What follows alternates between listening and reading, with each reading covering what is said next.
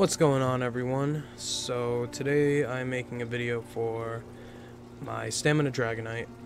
It's a PvP build for Clockwork City, and it's kind of an update to a build I made back in, actually the first build I ever put on this channel, which was a fire poison proc build from one Tamriel.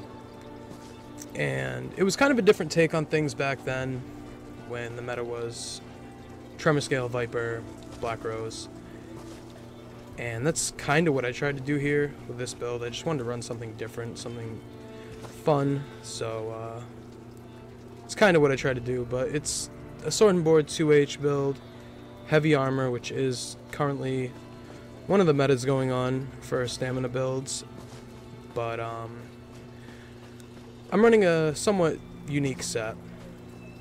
But that's not why I'm running it. I'm running it because it's made the game fun, honestly, to play it on this Dragonite, and it's strong in PvP, strong in duels.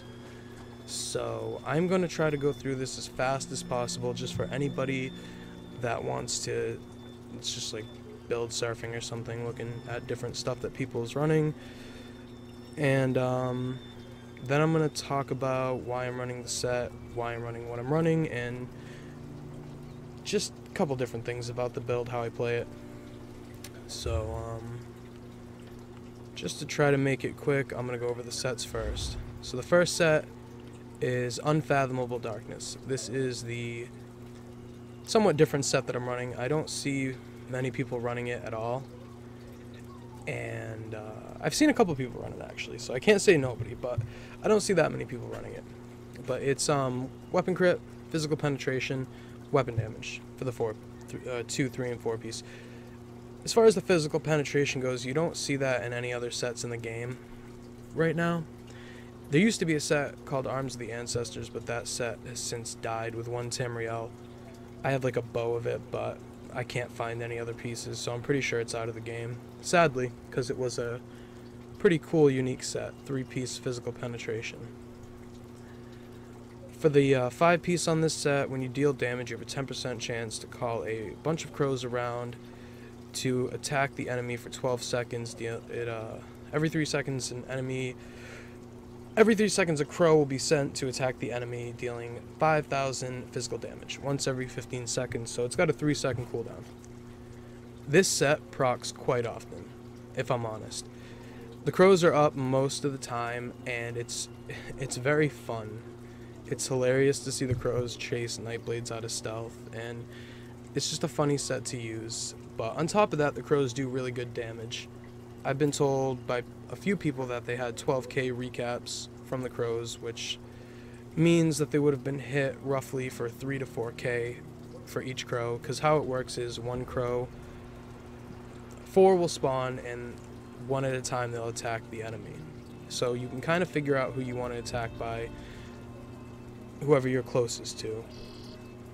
Regardless, I am running a sturdy shield on the front bar and a precise one-hand. Ideally, you would want a Nirnhoned gold one-hand, but honestly, on this bar, even though this is my main damage bar, it's not that important.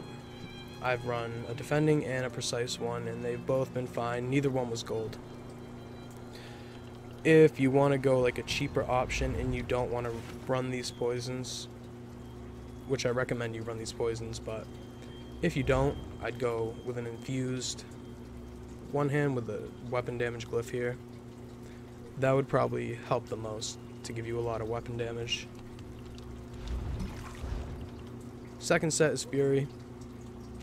This helps a lot because this build has lower max resources, not like insanely low, but just lower than what I would normally have. So the health and stam helps. The weapon damage is nice, but the 5-piece is just awesome. It's a great set. It will give you up to 750 weapon damage based on how much damage you take, so if you're constantly taking damage, it'll stack pretty high. All impen here, all stam glyphs. For the shoulder and head, I'm running Blood Spawn. Obviously, the Synergize is really good with the DK because of the ultimate.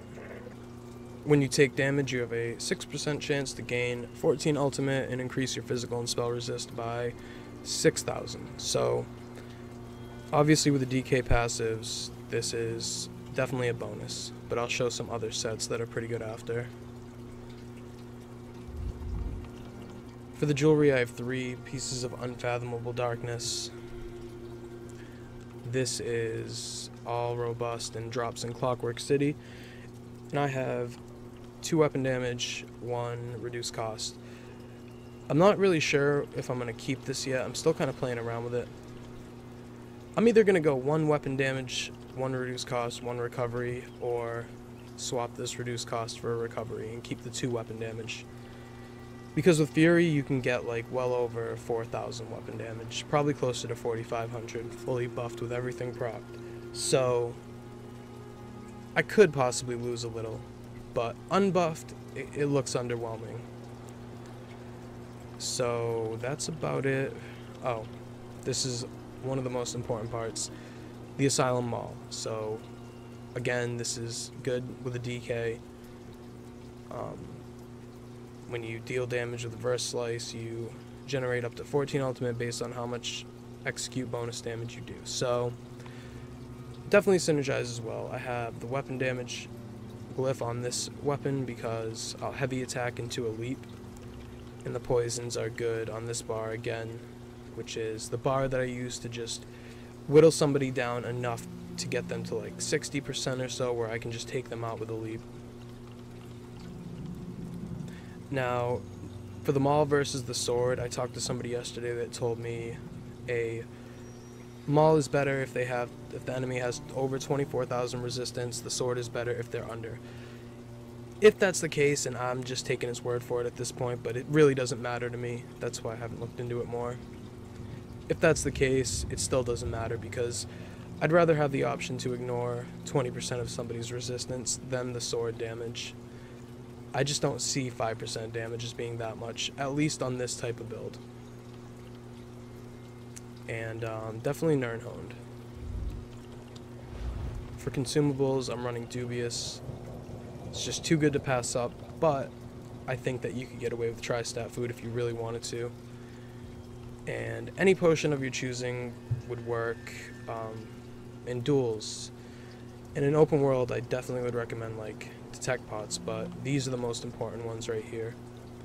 Even just speed pots would be fine if you don't want to go immovable, but immovable speed and stamina are ideal.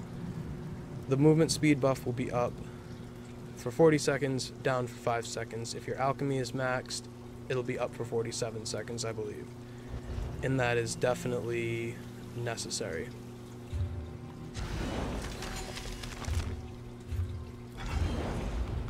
So for my skills, I got Volatile Armor, Forward Momentum, Reverse Slice, Reflective Scales, Vigor, and Take Flight. Take Flight hits for 17k, but that is unbuffed with no Fury, so that definitely goes up pretty high. If you don't want to run Reflect, I'd recommend Stampede or Trap Beast. Or Dragon's Blood even, or even Petrify. There's a lot of good abilities you can run on a DK. For my back bar, or my main bar I guess I should call it, Igneous Reverb, which gives a 43% defile due to my CP, Noxious Breath, Heroic Slash, Venomous Claw. Love this ability. Spell Wall is the ultimate, but you could go Corrosive, which might even be better if you want to save up for the 200 cost. Noxious Breath gives the Fracture, but you could go with Puncture instead if you're more single target, I guess. But I like the dot that Noxious Breath gives. Alright, for passives you'd want to go with everything for the Dragonite, all the 2H, all the Sword and Board, Heavy, Medium, obviously Assault and Support, Alchemy if you got it. Undaunted is really important though, and Banish the Wicked is also important because a lot of people are vampires and werewolves. If I had Undaunted and Gold Glyphs, I would expect if I had that, I would actually go 5-1-1 and put a medium head, or like medium head, light shoulders, or vice versa. To get the Undaunted, at least I would go 6 heavy, 1 medium, maybe 5 1 and 1, but regardless, that would give you a lot more resources. Okay, so I'm gonna buff up real quick, go over my stats. So back bar, purple weapon again. It's not gold, it's not Nerdhorn, so the weapon damage is low. But like I said before, it doesn't matter, it's never affected me negatively having this amount of weapon damage, even though this is my main attack bar. Again, it's not the burst bar, it's to drive somebody's health down, to burst them down from the other bar. To get the crows to proc, to get some dots on them, reverb on them. So yeah. Thief Mundus Stone in heavy armor for sure. And I have 32, almost 33,000 max dam, 17,500 max health, 950 recovery, 28,000 spell resist, 25,000 physical resist, and 2,700 crit resist. Would be 29 if I had the last piece of impen.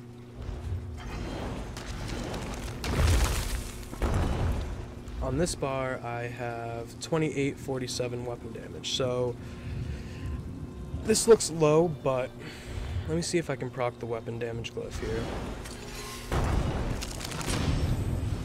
So that goes up to 3282.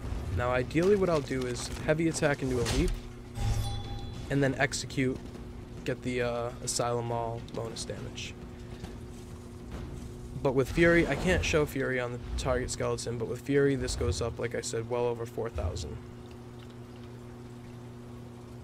And as far as my race goes, I'm a Dark Elf, but I would not recommend this. This is another thing. If you were like a Red Guard, you would probably, I think you might have more recovery, maybe more max stam. But I wouldn't even recommend a Red Guard. I would recommend either an Argonian, Orc, or, well, not that I wouldn't recommend a Red Guard. I just like Argonian and Orc for most of my builds. Red Guard would do just fine. Anything really. Stam oriented. But as far as I'm concerned, Orc and Argonian are my favorite races. Wow. Favorite races. For champion points, 26 Warlord, 64 Tenacity, 58 Befoul, that gives the 43% Defile, 56 Shadow Ward, 26 Tumbling. So you could stand to take a little bit out of each of these and throw it into Mooncalf if you wanted more recovery, but I don't need it. Master at Arms, I got 51. This really helps the leap damage. 13 Shattering Blows, 34 Thaumaturge, 28 Precise Strikes, 48 Piercing, and 56 Mighty. Okay. Let's just pretend this didn't happen.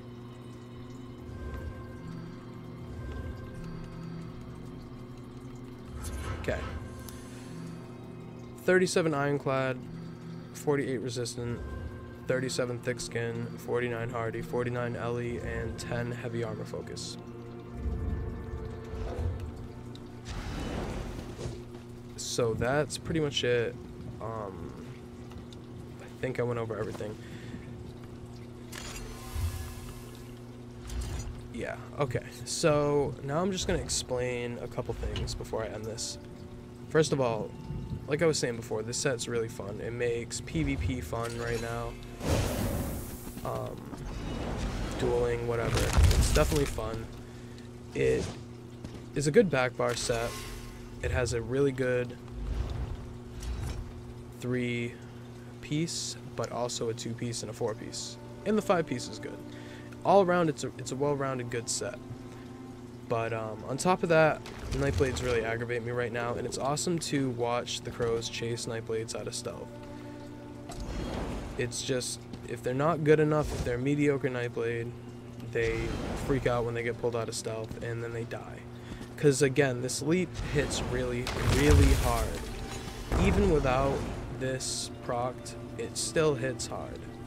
Like, even without Fury procced, it still hits hard. So when I'm buffed up all the way with Fury, or like even halfway, it only goes up and it only gets worse. So The goal of this build is to obviously use ultimates as much as possible, but on top of that, one heavy attack gives me a good amount of resources back.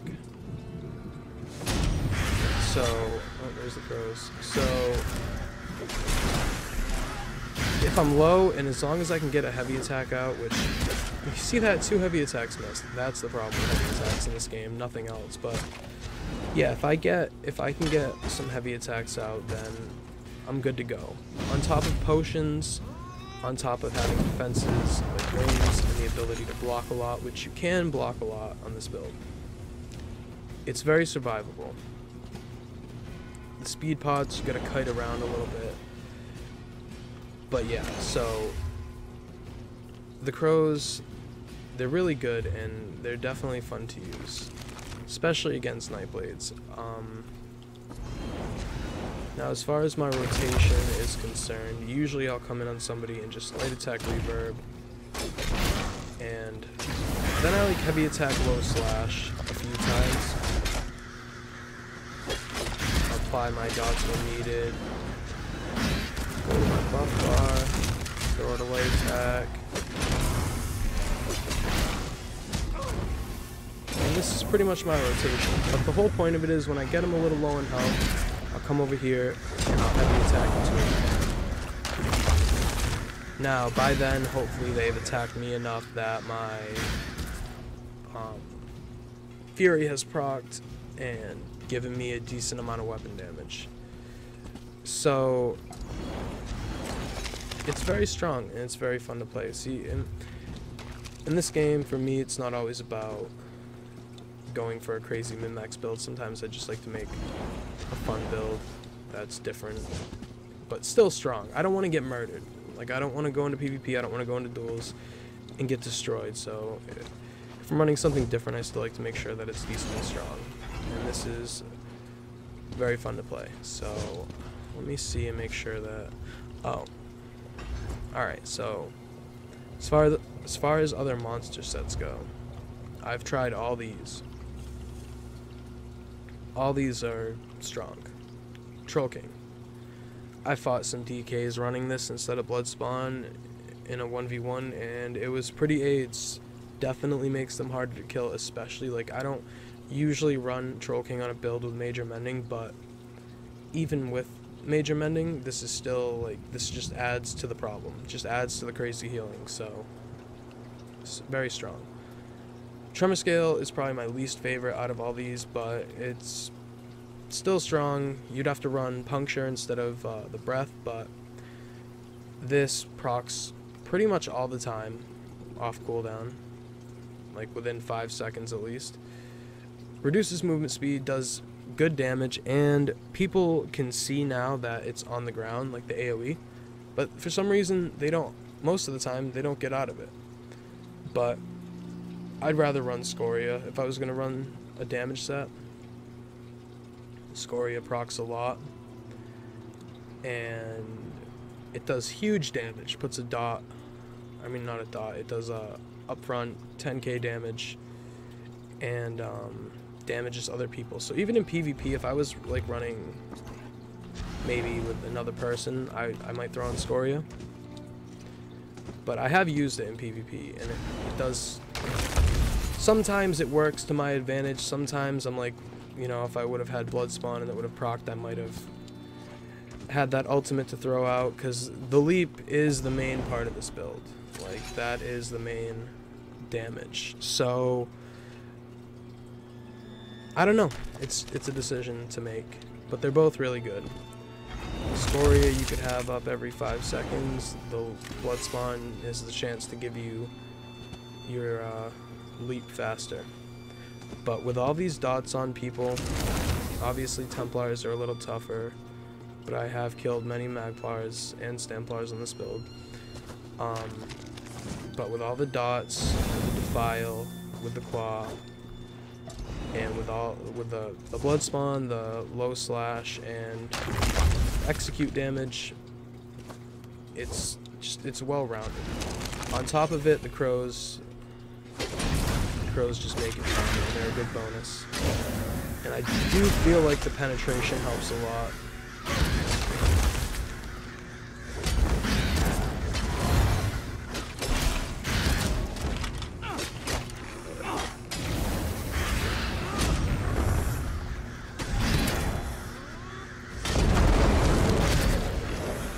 that's it. That's the build. If you have any questions, comment and I'll try to answer them. But, whoa. So yeah, thank you very much for watching. Hope you enjoy it if you run it.